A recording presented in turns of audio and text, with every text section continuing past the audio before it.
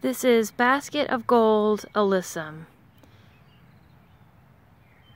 I'm in zone 6A in New Jersey. This flower has been blooming about 3 weeks. It is now May 10th. So it's a spring bloomer. It comes out right after the daffodils seem to fade away. And it's got a very bright yellow flower. I've planted this from seed, and it's taken about 3 years for it to get to this size. It definitely seems to like this location.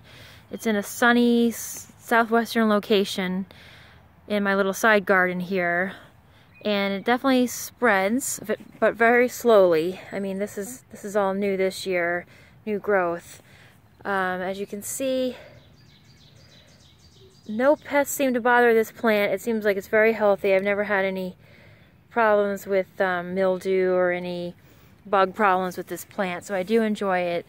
It lasts about a month, and it seems to enjoy cascading, and seems to like flowing onto the dry hardscape here, this walkway that we have. It's even popping up behind this plant and underneath the deck, as well as by these little pebbles here. So it seems like it probably likes good drainage.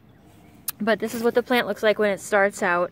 I grew this from seed, and again, this is the first year it's really been spreading. So it's started out small. It looks very nice though in the spring. I just wanted to show everybody what it looks like. It does not smell, in my opinion, like the annual alyssum that's usually white or purple, but it has a similar appearance.